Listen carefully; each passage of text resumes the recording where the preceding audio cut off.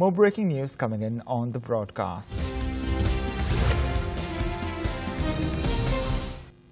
Addressing the Golden Jubilee Convocation of IIT Delhi, ISRO Chief Sivan said Chandrayaan-2 is not the country's last attempt at landing on the moon and that the agency will make another attempt in the near future. You all have heard about Chandrayaan-2's mission, he said. We could not achieve the soft landing, but all systems functioned until 300 meters from the moon's surface. Very valuable data is available to set things right. ISRO will put all its experience, knowledge and technical prowess to set things right and demonstrate soft landing in the near future, unquote. Before the convocation address, Sivan signed a memorandum of understanding with the Institute for setting up a space technology cell at IIT Delhi. ISRO will jointly set up the space technology cell in the campus. All have heard about Chandrayaan-2 mission. On the technology part, yes, we could not achieve soft landing, but all the system functioned up until 300 meters from moon's surface.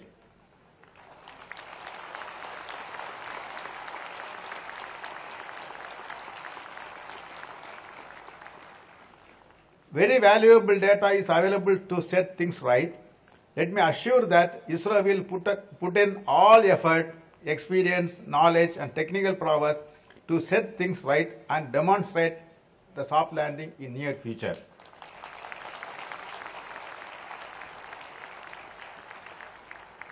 And the Chandrayaan-2 is not the end of story. Our plans on Aditya L1 solar mission, human spaceflight program are on track. A large number of advanced satellite launches are planned in the coming months. The small satellite launch vehicle will make its maiden flight sometimes in early next year. Testing of 200-ton semi-cryogenic engine is expected to begin shortly. Work is on to provide NavIC signals on the mobile phones, which will open the path to develop a large number of applications for societal needs.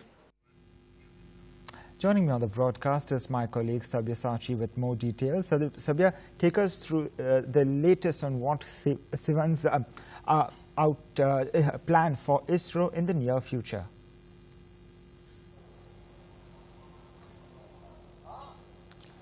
Well, ISRO Chief K. Sivan has clearly made the statement that their Chandrayaan-2 will again try another soft landing in the moon. So they have not given up by the small failure. So it was just a soft landing that we couldn't achieve, but clearly all the equipments were functioning out there. We are still, the orbiter is revolving around the moon and we are constantly getting valuable information about the moon, and we are getting great valuable information as well as pictures of the moon. So clearly we have achieved a lot. So we'll clearly in near future will try another soft landing, and along with that he has also done a great job where he has established, set up a unit in IIT Delhi where he'll be encouraging the students and sharing the ideas of space, satellites and everything. So it's a very good move because these youngsters can often come up with great ideas that can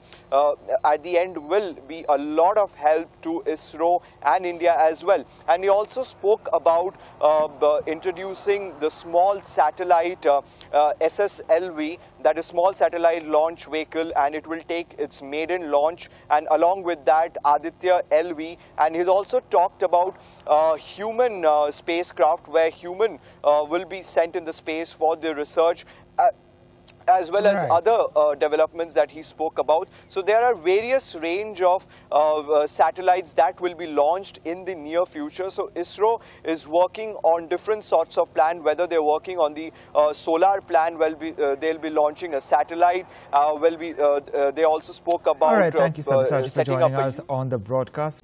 For more such videos, subscribe to the NewsX YouTube channel, hit the bell icon.